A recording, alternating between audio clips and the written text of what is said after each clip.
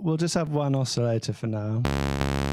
And you've got your basic shape. So you've got, that's a sawtooth, which is one of the most common shapes. This is a sine wave. So that's good for bass. It doesn't have overtones, so it's hard to hear. Yeah. Square. Or noise, which is... So we'll just keep it to that. And then basically, I'm going to raise the resonance a bit.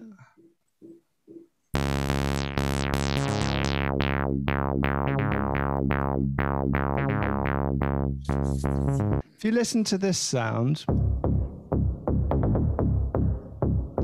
partly there's a bit of reverb there, I can hear, which is slightly annoying me. But if we want to basically recreate that sound, so this is being affected by an envelope. What that means is it's moving. So let me just find the envelope. There we go. But basically you click the sections to get more information.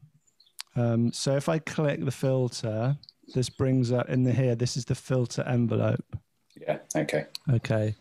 So at the moment, and the amount the envelope affects the filter is, and the envelope, quite often on a synth, it'll be next to these envelope amount. So if we do it more, if we do it none, then there's no movement to it. So we can move the filter, but basically what it's doing is going, we're making it, so the envelope, so let's put it back on. So this has got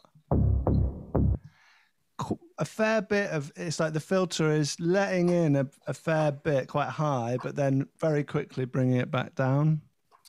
Okay. So to recreate that, if we simulate this again, let's give it, let's say 10. It's probably a bit much, but it's too slow.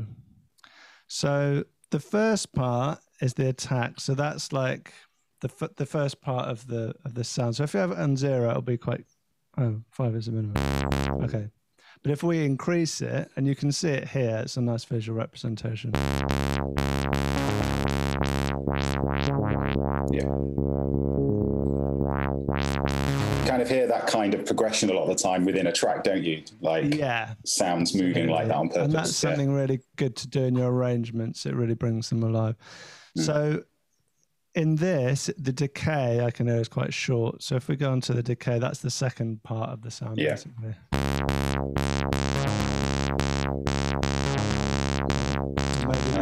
Maybe the sustain. Yeah, so the sustain is also quite down. And the decay maybe a bit. Is the sustain the last part of those 3 points, basically? Is the sustain the third point? The absolute last part is the release. Oh, okay. So if I go to the amp, so this is for the filter, this is for the amplitude of, this is just the sound. So if I increase the release a lot, you'll hear it. Yeah. So that's really long, that's 15 seconds. Yeah. So if we go back to the filter, I'm just going to take off some of that resonance. So that's very short decay. We need to let a little bit more in. So we're getting a bit closer.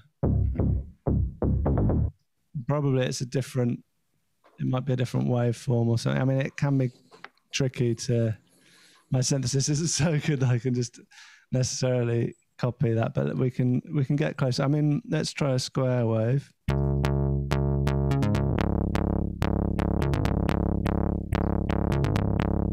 And then I'm going to reduce the release on the amp. And you can that's sounding closer still, a lot closer. Yeah. And then if we have more envelope, it'll go higher. And if we have less. Okay. So that's getting there, isn't it?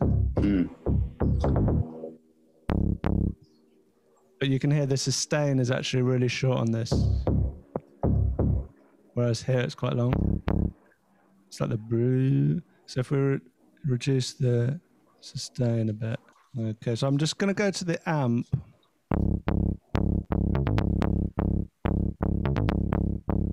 And then to the envelope.